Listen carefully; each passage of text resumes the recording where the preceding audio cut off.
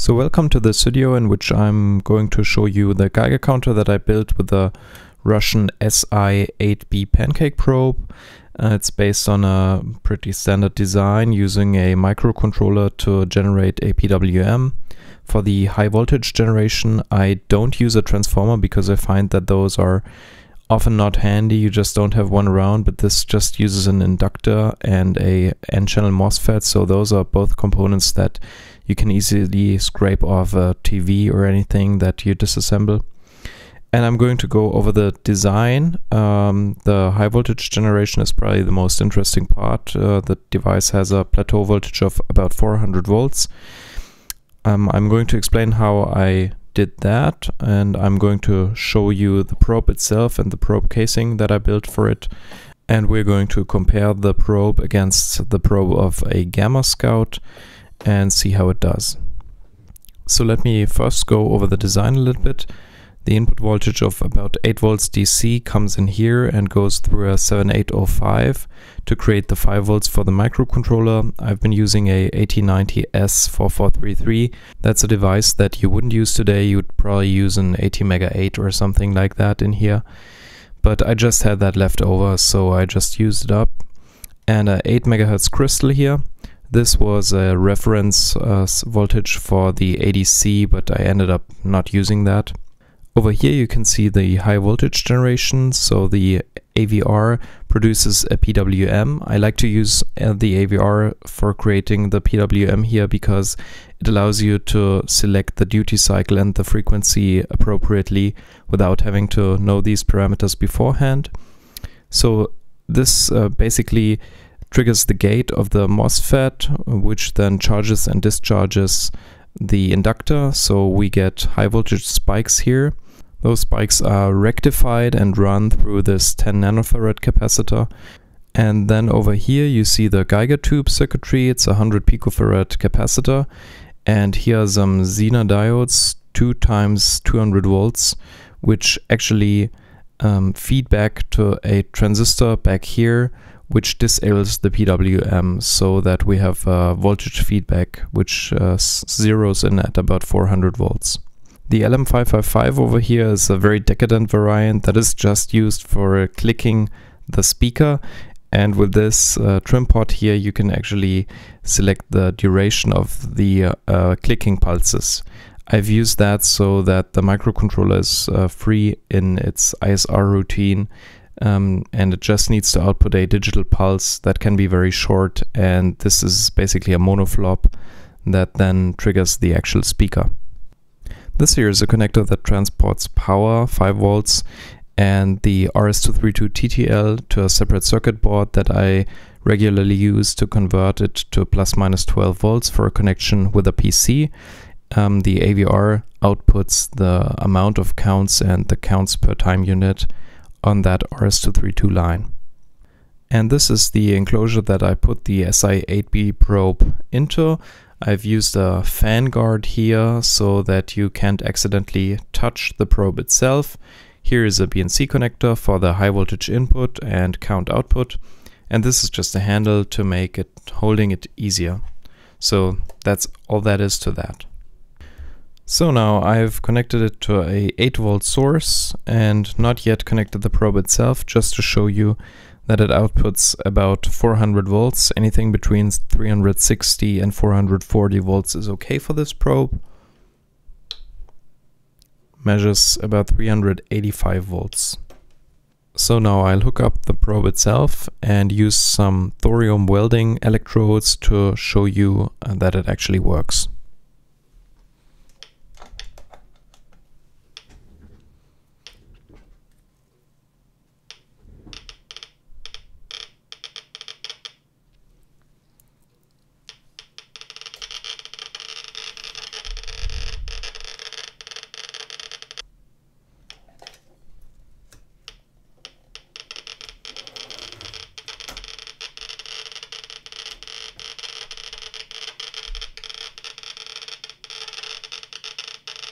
So here you can see the Gamma Scout, which lays on top of the welding electrodes. You can see about 1.4 microsieverts per hour.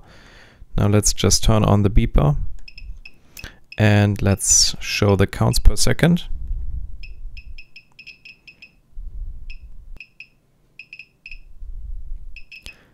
So you can see it's roughly 3 to 4 counts per second, sometimes a bit lower, sometimes a bit higher.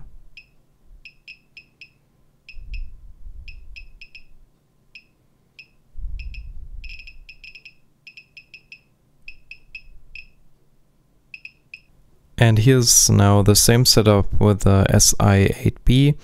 One reason that I used the NE555 for making the speaker click is because that allows me to control or to shut off the clicking in software using the AVR, which is what I did currently. I'm now going to place the Pancake probe on top of the same electrodes. We'll see how much it reads, and I'm going to turn on the clicker in software.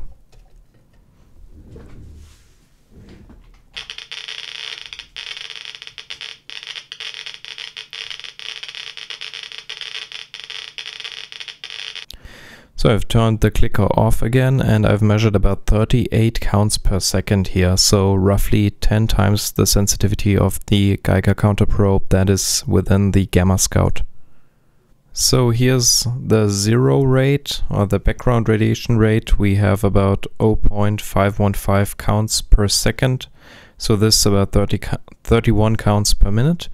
On the Gamma Scout, on the Pancake probe, we have about 125 counts per minute, so this is roughly 4 times the count rate that the Gamma Scout has. So this is a more radioactive source that I have. It's autunite, which is a kind of rock.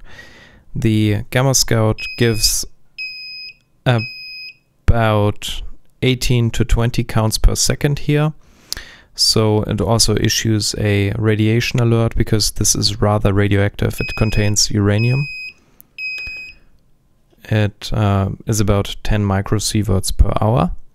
So we've seen about 20 counts per second with this source here, and now let's see what the Pancake probe measures. I'll first leave the clicker on, but then immediately I'm going to turn it off because it's going to go crazy.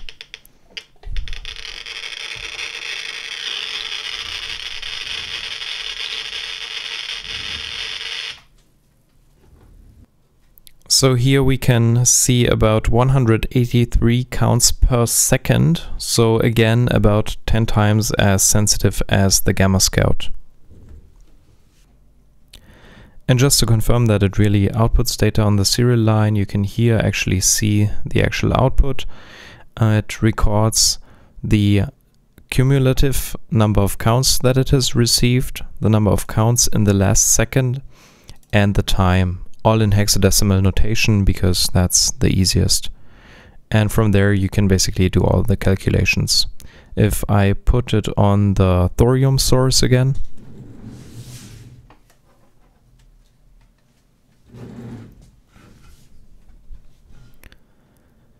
you can see that it goes over about 30 hex counts a second.